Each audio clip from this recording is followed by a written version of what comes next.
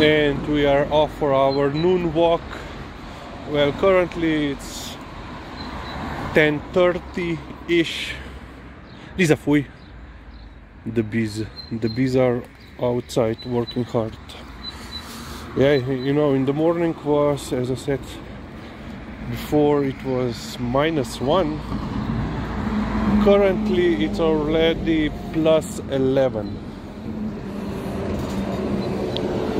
So most likely in the afternoon we could once again have, you know, +20.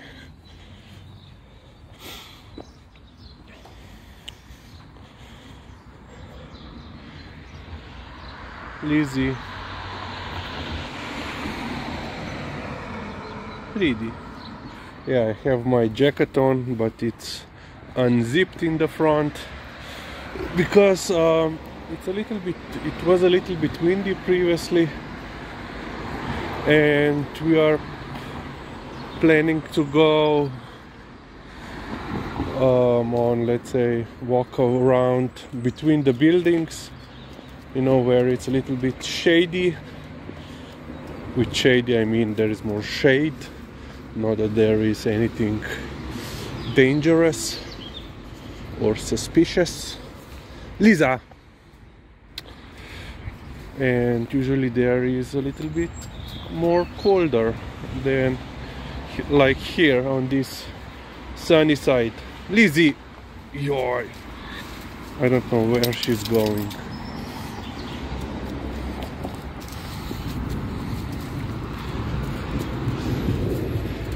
So if you are, let's say, let's talk about regarding the heat. Usually, you know, in the summer, around, you know, between 4 and 5 p.m. you will get, let's say, the daily extreme level of, you know, heat. And then it will start slowly dropping down. But you know, because we are living in the city, all the buildings, you know, the roads, the pavements, not enough trees, not enough greenery, you know, basically all the, let's say, artificial material, or even, you know, like stone, will act as a additional heat supply, you know. And even, you know, with vehicles driving, you know, the friction, that everything, all of this, you know, increases the temperature, or let's say how fast the temperature is dropping or is not dropping. I still remember about 10-15 years ago when it was very hot. You know, we had 40+ degrees Celsius for several days in a row. And in the evening, you know, around 9, you could actually see, you know, the heat emanating from the pavement. You know, like basically the sites that you see in, let's say, Sahara Desert. You know, like almost like a heat mist. And you know, that was at 9 a.m. 9 p.m. 9 in the evening. You know, if you would put at that time, you know, or during the day, you know, your hand, your palms on the pavement, you know, you would get burned. So yeah, I remember that, you know, those days. You know, with TJ we couldn't actually went for a walk until much later, you know, 10, 11. But yeah,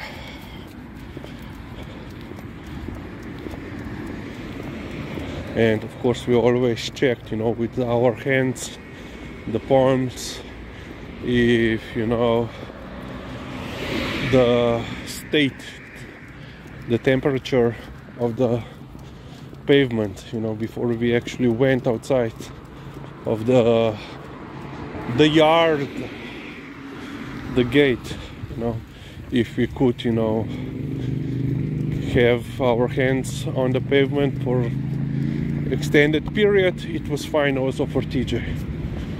Of course, you know, we also used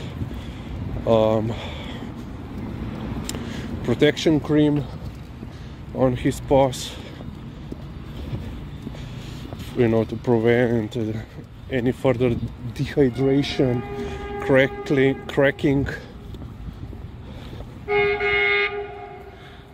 Oh, yeah. Construction or repair train going past.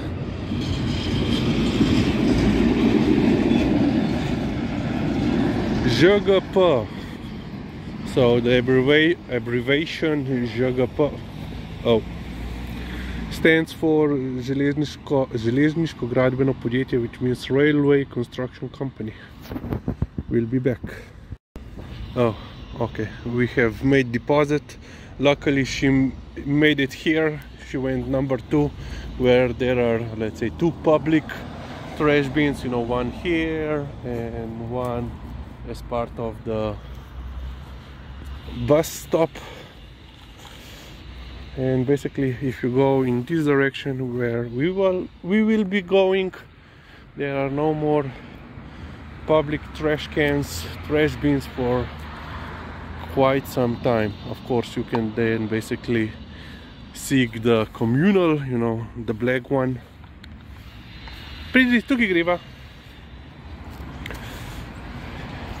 But yeah, you know, some parts of Ljubljana which are, you know, even though they are quite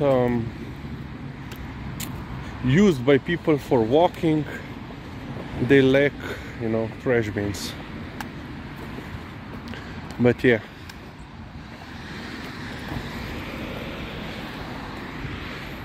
so regarding, you know, Liza's paws, soles of her paws, you know, she has, let's say, more tougher soles than TJ had. Well, at least now, so far, we didn't see any, you know, cracking or, let's say, other signs of dehydration.